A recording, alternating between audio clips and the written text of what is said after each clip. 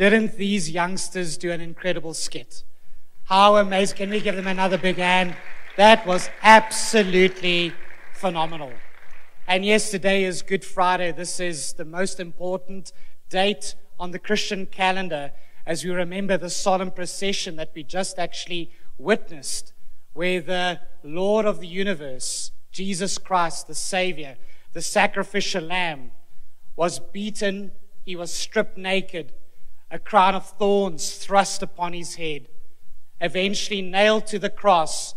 And on that cross, he cried out, Lord, forgive them, for they do not know what they are doing. And just before he breathed out his last breath, he said, it is done.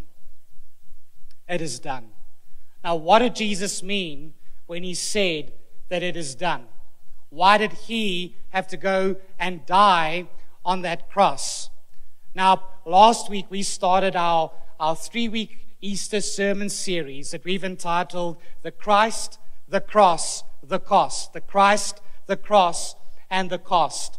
And what we've been looking at is we've been preaching through the Gospel of Mark, but it's fallen perfectly for us for a great Easter service and an Easter sermon series. And last week we started off and we looked at the Christ that the disciples for the very first time in the Gospel of Mark acknowledged that Jesus is in fact the Christ, the anointed one, the Lord. And yes, they had seen Jesus heal people. They had seen Jesus cast demons out of people. They had seen amazing things. But this is the middle point of the Gospel of Mark. And what you find is a marked change in tone as Jesus journeys towards the cross in Jerusalem. But for the very first time, Jesus is going to share what his mission is to his disciples. What was the reason that he came? What was the reason that he had to die upon the cross? So let's stand together as we read the word of the Lord from Mark chapter 8. We're going to be reading from verse 31. And he began to teach them that the Son of Man must suffer many things and be rejected by the elders and the chief priests and the scribes and be killed, and after 3 days to rise again. And he said this plainly. And Peter took him aside and began to rebuke him. But turning and seeing his disciples, he rebuked Peter and said, Get behind me, Satan, for you are not setting your mind on the things of God, but on the things of man. Let's pray. Dear Lord, we are so thankful for what you did for us 2,000 years ago. Lord, we are even thankful for what you do for us even this day. Lord, I pray that we will never, ever become familiar with the cross of Christ, the necessity of your death on that cross to set us free. Open our hearts this morning as we hear your word in Jesus' name. Amen and amen. You can take your seats. I'm going to start off with a story this morning. Now, many of you know that I've had a second vocal surgery on my vocal cords. It was a 10-year process of dealing with a paralyzed vocal cord, a partially paralyzed vocal cord. And before we could do the surgical interventions, we had to do a whole battery of tests. And the one test that the guy had to do was to test if there was actually, nerves supplying the vocal cords. And so I went to the doctor's office. There was this other guy there with him. And he said, okay, you're going to lie down. Just lie down nicely here on my table. You're going to tilt your head back. That's okay, beautiful. Okay, so he said very calmly, so what I'm going to do now is I'm going to put this needle through your throat into your vocal cords. Sorry, what? Now, I'm not a guy for needles. How many of you are people for needles? How many of you enjoy a needle? Now, on a good day, I'm not a guy for a needle. But when your doctor instigates a conversation with, I'm going to put this needle through your throat into your vocal cord, let me tell you, it catches your attention, does it not? And so eventually it comes to the moment of truth. I'm lying there, and the needle goes in, and before it goes in, he says, you need to lie really, really still. I've never lay so still in my entire life. I handed myself over to glory. Dead still, it goes in, and eventually now it's into the vocal cord, and he says to me, now, this is the worst part of the whole thing. He says to me, okay, now what I want you to do is go, Eee! It sounded like I was in a Frankenstein movie. And eventually, after all the tests, everything is done, he takes it out, and I could say that we've now finally done the test. Now, let's be honest, why on earth would you put yourself through such an ordeal? Why would you put yourself into the hands of a doctor lying there for him to do exactly that? What was going through my mind? And I think it's three things that come to mind for me.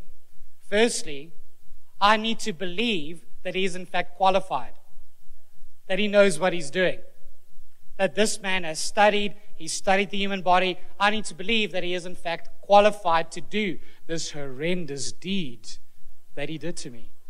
Second thing, that he is in fact able to diagnose that which is wrong and have an answer for it. That he can give a diagnosis and that he can give some kind of surgical intervention to make it better. And then lastly, I need to believe that the intention of the doctor is in fact to bring healing. These are some of the things that help you through that moment where you go through such an ordeal.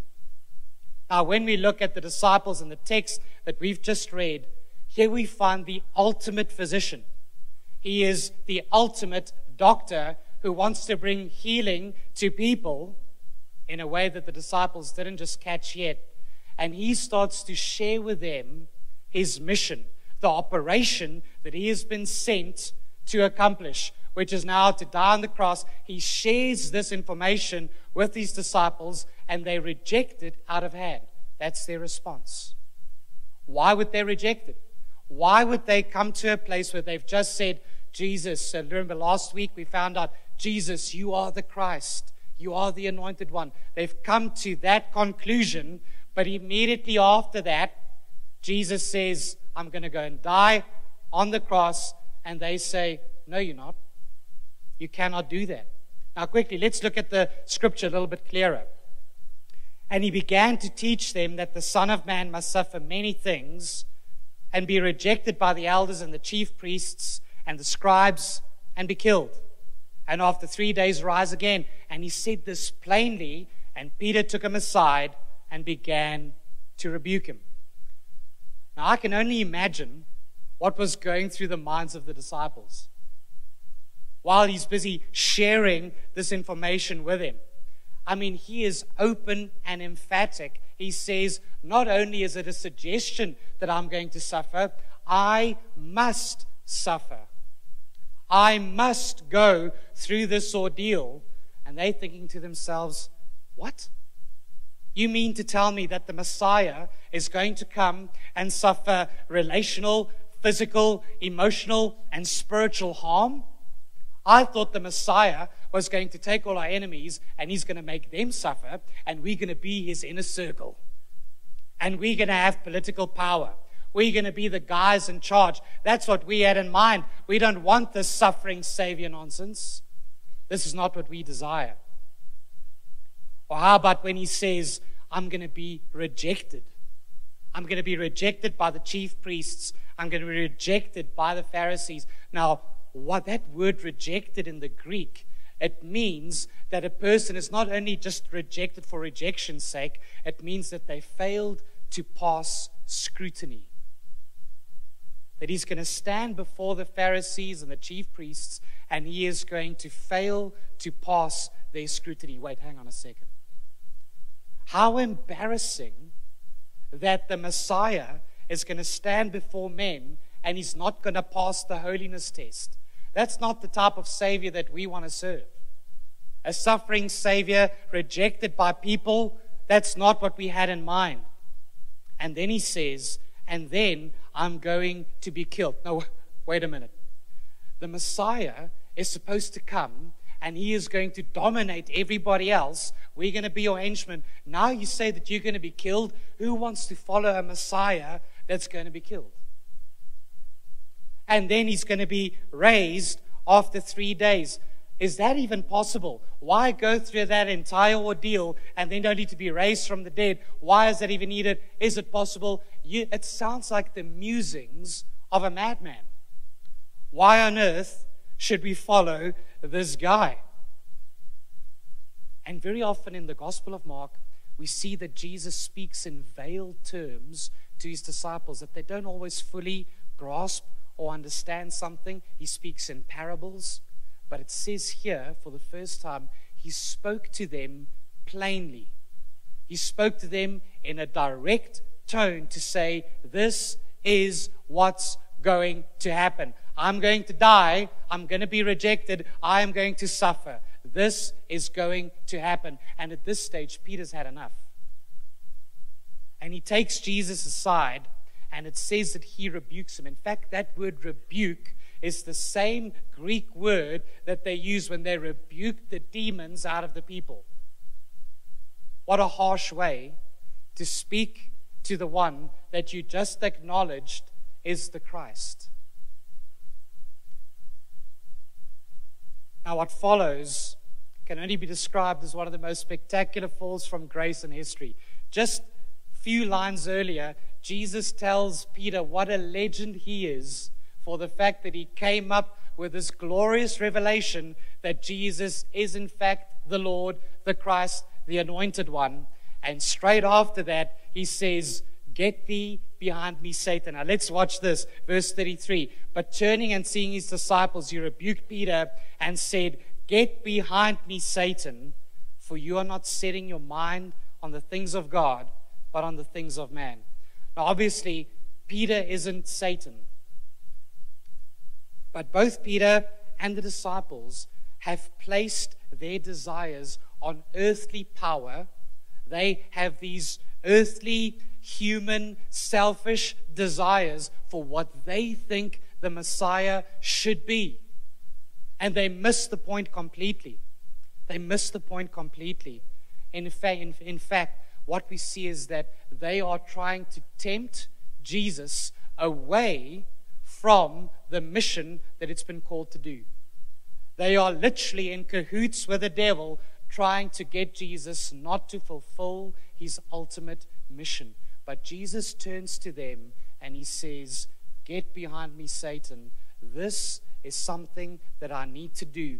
This is the very mission that I've been called to accomplish. I must suffer. I must die. This is what needs to happen. Now, why did the disciples miss it? I think that's probably a good question. Why did they get it so wrong? Why didn't they fully understand the need for suffering and what a big deal the suffering of Christ and the passion of Christ truly was? And you know what? I think it relates both to you and to me, even 2,000 years later. I think on a surface level, the very first thing is they don't appreciate that if Jesus is the sovereign Lord, then surely he is the one that directs our paths, and what his will is needs to be done. Even though they think, no, Jesus, you cannot do that. No, Lord. How many of you know when you say no, Lord, then he's not Lord? Then he's not. And so they fail to appreciate that he is, in fact, Jesus Christ, the Son of God, the second person in the Godhead, in the Trinity.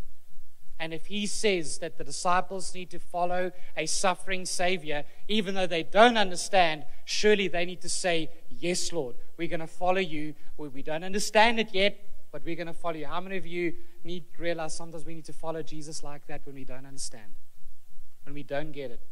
Why? Because he is sovereign. In fact, Jesus becomes such a beautiful example of this in the Garden of Gethsemane, just before he's handed over to the authorities and he is basically now on the way to the cross. He prays and he says, Father, if it be your will, let this cup pass over me, that I don't have to go to the cross, understanding the suffering that's about to take place. But then he follows it up and he says, but if it be your will, I will submit to that. If it be your will, I will follow that. And he becomes the perfect example of how we as human beings need to follow the will of God in all things, because he's sovereign and he is the only one qualified, because he's the creator God. He knows what is best for you and me. But I think there's a greater reason why they misunderstood it. And this is probably the key as to why they're not trusting in Jesus' will. And I think this is what really relates to you and me as well. The disciples didn't understand the necessity for the cross. They didn't fully grasp why Jesus had to die. They didn't appreciate why the lamb must be killed. They didn't appreciate the diagnosis of their disease. Now, what is the diagnosis of their disease? Which is the same diagnosis of our disease. They failed to recognize how holy he is and how sinful they were. And this contrast between his holiness and their sinfulness creates a divide between God and human beings. A divide that all of us, every single human being, in some way or form, starts to feel, starts to realize there is something wrong with the world and my place in it, and I cannot quite put my finger on it. And then the great question that we have, what happens to me when I die? Have I done enough to attain paradise? Have I not done enough? What happens to me when I die? How can I experience a closeness? How can I experience purpose? And why is it that I'm running towards something that's going to fulfill me, but nothing else fulfills? Now, what I'm describing now is the great divide between us and God, meaning that we cannot be fulfilled by anything here on this planet. So we grope around for something that might fill us. And all of that is because of our sin. And that is the very reason why Jesus went on this mission. That is the very reason why Christ came to die. Because the good news of the gospel, and I know many of you might know the good news of the gospel, but it's something that we can never become familiar with because it is glorious, amen? What is the good news of the gospel? That God became man through Jesus Christ to walk among us in human form. And he lived this perfect life with no sin. Watch this, meaning that he was the only one qualified to deal with the problem of sin that we have. I know I've shared this before, but if you're in jail, only someone that is not in jail can bail you out of jail. And because every single human being has sinned, except for one, Jesus Christ, the sinless Son of God, only he was able to bail us out of the bondage of sin. And so he goes to the cross as a sacrifice to go in our stead. And then on the third day, he was raised from the dead, proving that he is in fact God. Remember, that's what we're going to be looking at on Sunday. The fact that the resurrected Christ proved that he is God, and now he comes to each and every one of us and he says, okay, because of what I've done, I have now dealt with this issue of being separated from God. I've dealt with the sinfulness of humankind. And for those who accept me as Lord and Savior, who are prepared to repent of their ways and receive me as the Lord, they are given the right to be called children of God. They receive forgiveness of their sins and they receive eternal life. And all of this because of the suffering Messiah and what he went through. The disciples desired a Messiah that was going to give them earthly wealth, earthly status, earthly power. But what the suffering Savior gave them was something so much more, an eternal gift of forgiveness of sin, to be back in relationship with the living God, to live a fulfilling, purpose-filled life, and one day we will meet him again when we die. Isn't that a glorious message this morning? That is a glorious message. But there's one more thing that they missed. Not only Is Jesus the only one qualified because he's the sovereign Lord of the universe? Not only is he the only one that can deal with the issue of our sin, the diagnosis of our disease, but what the disciples missed was the intention of his heart to go to that cross, and that was the gracious love and mercy that he feels for you and me. This wasn't just done because this was the mission. The mission was you. The desperate love and passion that Christ has for each one of you meant that he was prepared to give it all up so that you and I can receive glory. Isn't that a gracious God that we serve? What they couldn't see was that the cross was meant for their redemption and driven by the love and the grace and the mercy of Jesus Christ himself. And here's the question for all of us here this morning. What about you today? Do you believe that God is the great physician and that his Son was the only one that could deal with the diagnosis of your sin and your sinful nature and your separation from God? Do you believe that you need to hand over control to this great physician and say, Lord, I'm going to allow you to do what you need to do in my life, even though sometimes it might be uncomfortable, because I know it leads to glory and forgiveness and healing of the human soul, so that I can once again walk with you in relationship. I hope and trust that all of us can receive this. Do you appreciate his passionate love for you today? Do you appreciate that today? And maybe this morning the day has come for you to accept Christ, even for the first time. For those of you that have never accepted Jesus Christ, maybe you've come to Easter services before, you've come to church services before, but you've never come to that place where you've said, I am human, he is Lord. I am sinful, he is holy. Lord, come, have your way. I hand my life over to you. I receive your Son to wash me clean. If that's you today, I want you to come and receive Christ as Lord and Savior.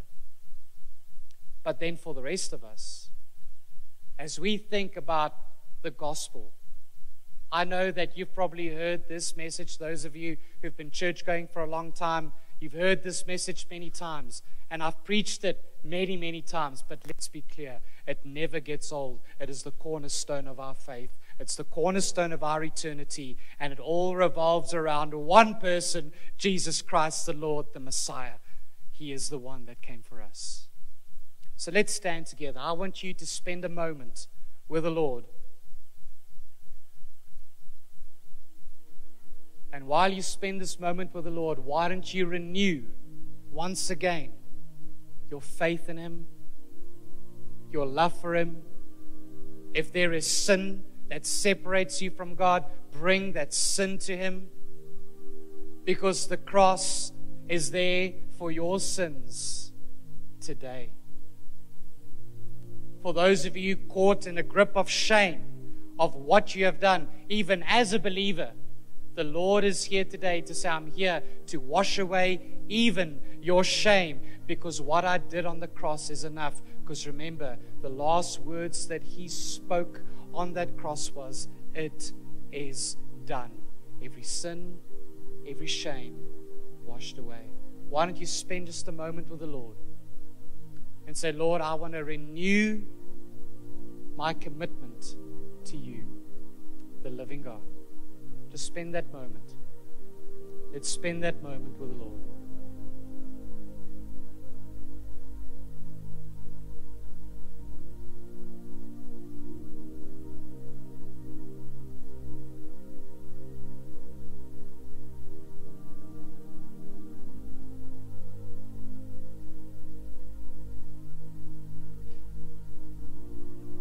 And while all eyes are closed, I'm not going to ask you to come to the front, but if there are people here today that has never accepted Christ as their Lord and Savior, I just want you to pop up your hand, because I want to pray with you guys as well. Is there anybody here who needs to receive Christ for the first time today? Just going to give a moment. Praise God. Praise the Lord. What we're going to do this morning is we're going to be taking communion. But before we take communion, let's be honest. Isn't communion a great response to this message that we've just heard? To once again, as we take the bread and the cup, to remember His body and His blood broken for us. But before we do that, what we're going to do as a church is we're going to declare the Apostles' Creed together. A statement of faith